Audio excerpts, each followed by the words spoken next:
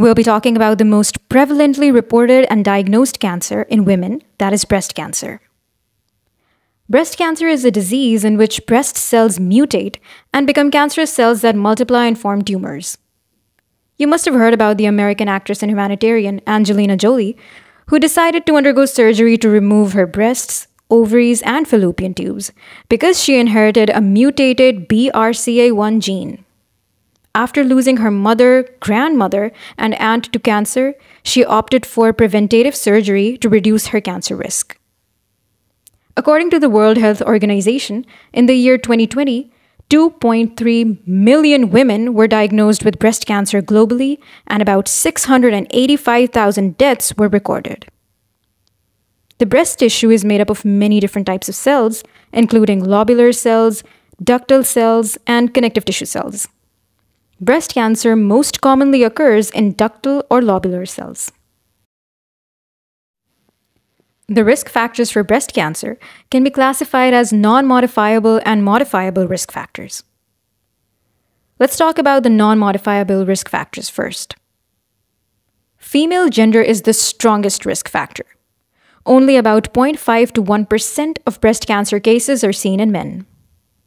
Other non-modifiable risk factors include older age, usually above 50 years, race or ethnicity, family history and genetics, menarche and menopause, the density of the breast tissue, previous radiation therapy, and a previous history of breast cancer. The modifiable risk factors include hormone replacement therapy, obesity, alcohol intake, smoking, physical activity, intake of processed foods, exposure to chemicals, and other drugs.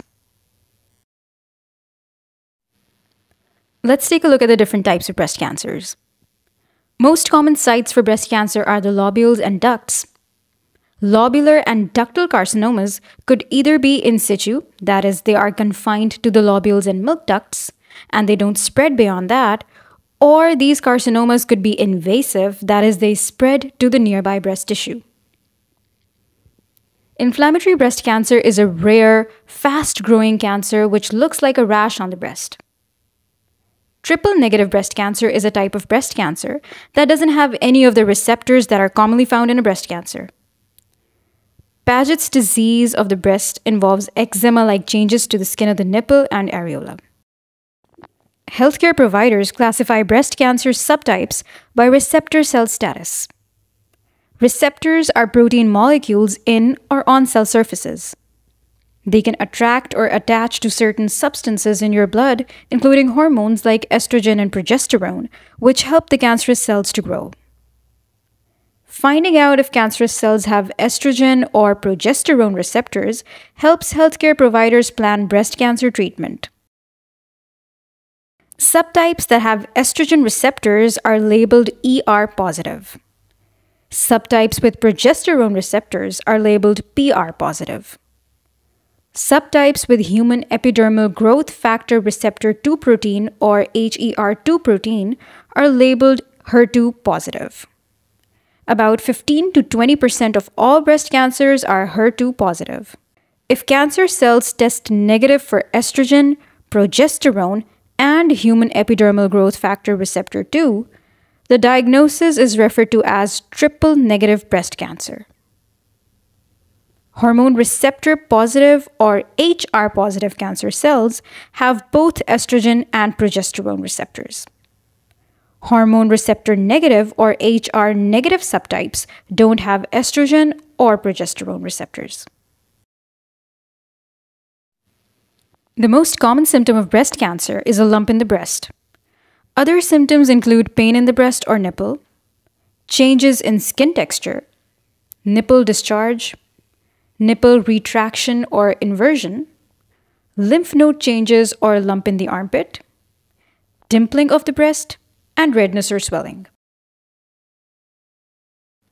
Tests and procedures used to diagnose breast cancer include physical examination, breast ultrasound, mammograms, breast biopsy to check for hormone receptors, and genetic screening to identify mutations causing breast cancer. Let's take a look at the different stages of breast cancer. The cancer is labeled as stage 0 when abnormal cells are present but have not invaded the nearby tissue. Stage 1 involves cancer cells breaking through or invading normal surrounding breast tissue. In stage 2, the cancerous cells have formed tumors about 2 to 5 centimeters in size that may or may not affect the surrounding lymph nodes. Stage 3 involves locally advanced cancer that affects the surrounding lymph nodes. Stage 4 is the final stage in which the cancer has spread to the liver, lungs, or the brain. Surgery is the primary breast cancer treatment, but healthcare providers may use other treatments as well. Breast cancer surgeries include mastectomy, which is removal of the breast, lumpectomy, which is removal of a lump, and breast reconstruction surgery. Providers may combine surgery with one or more of the following treatments. That is chemotherapy, radiation therapy including intraoperative radiation therapy, immunotherapy, and hormone therapy. Of course, the treatments and procedures for breast cancer have their own side effects and complications.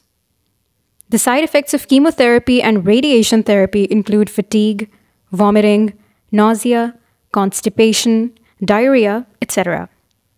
Since people react differently to breast cancer treatments, palliative care helps manage breast cancer symptoms and treatment side effects so you're as comfortable as possible as you go through the treatment. Complications of breast cancer surgery include infection at the surgical site, hematomas, nerve damage, lymphedema, etc. You can reduce your risk of developing breast cancer in the following ways.